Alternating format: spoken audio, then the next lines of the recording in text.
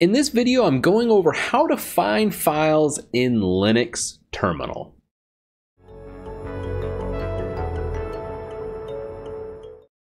So I made this a very condensed 5-minute tutorial that I'm about to jump into, mainly just because I see these drawn out tutorials that really don't teach you much or very convoluted in the way they teach you. So during this, look at the screen. I will be putting up the commands themselves, big bolded, so you can easily copy these down. They will also be in the description. And with that said, let's jump into it. So let's try to find a media file we're looking for, which begins with media. So let's go find, and we'll do the title here, and that's going to just search our home directory, or the tilde. I can never say it right. I don't know why. And then /wine, since I just did a video on this, name, and then media. Well, it didn't find it with that because it's looking for in the exact file name media. So let's do media star. Oh, okay, found one file here, and looking at this, it's not exactly what I was looking for because of the one I need is actually a capital M. So instead of going back here and fixing my caps, I'm just going to make this case insensitive. So to make it insensitive, just iname instead of regular name. Personally, I never use -name. I'm always doing iname just because I was like, I don't remember what was caps and what wasn't. So then we find a whole bunch, and I'm like, oh, okay, well, I need to find the executable file of this. So the easiest way to do that would be star.exe. And then it just lists the executables there.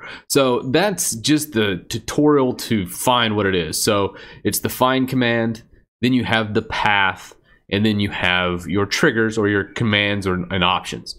So I always do iname -iname, and then a section that I'm looking for, and then .exe. But let's say you wanted to cull this down even further.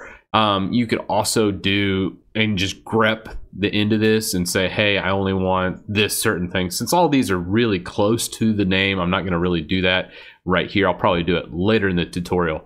But this is just your basic find. And this is what most people know already. And this is just an intro for it. So moving on, let's go into a little more advanced syntax. Let's say I need to find something I downloaded in the past week. So I'd go find the title -downloads, and then I would do mtime, and then do -7. It'd be say, hey, within the last 7 days, find any files in my downloads folder. So you're left with this. Likewise, if we wanted to do the last month, it'd pull in all the stuff in my downloads folder right here. So let's say I wanted to limit this down to just files with pfSense or pf in them. So if you look right here, you'll see that you have some pfSense stuff I did earlier in the week from the grep. So that limits that down even further. So let's say in my downloads folder, I only wanted to grab stuff that was above 10 megs. So on top of this, let's say last 30 days and do size plus 10, plus meaning above 10 megs. And then it would only pull in this downloaded image that's above 10 megabytes. So that's really quick, but I hit the last day, and you can change that minus to a plus if you wanted to look past 7 days and nothing that's in the past 30 days or 7 days.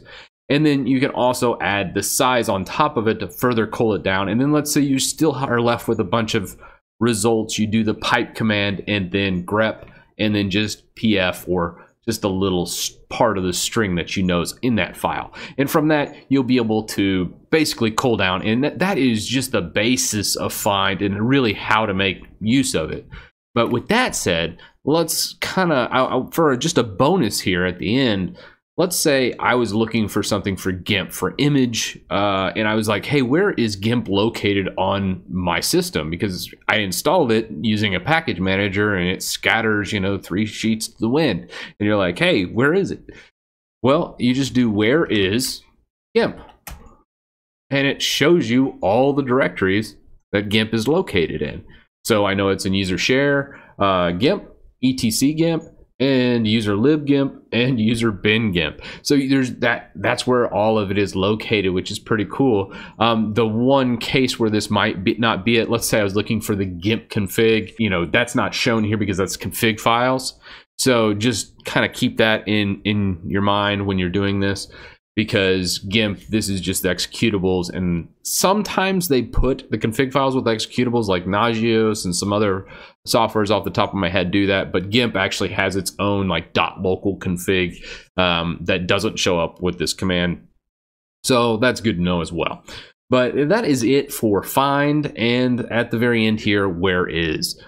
So that was how to find files in Linux. And if you like this video, please come visit me over on Patreon, help contribute.